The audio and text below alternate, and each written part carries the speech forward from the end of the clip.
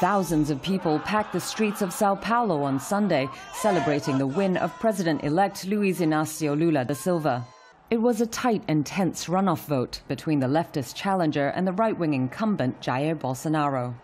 Brazilian TV showed the first images of Lula after declaring his win. Lula won 50.9% of ballots compared with 49.1% for Bolsonaro, according to Brazil's Supreme Electoral Court.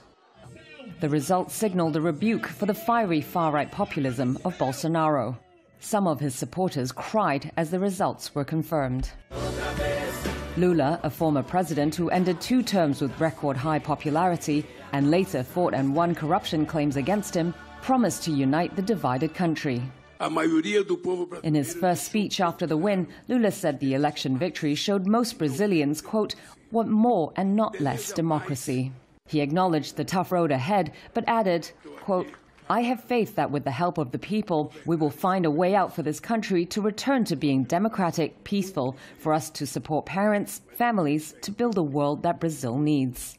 Lula has vowed a return to state-driven economic growth and social policies that helped lift millions out of poverty when he was president from 2003 to 2010.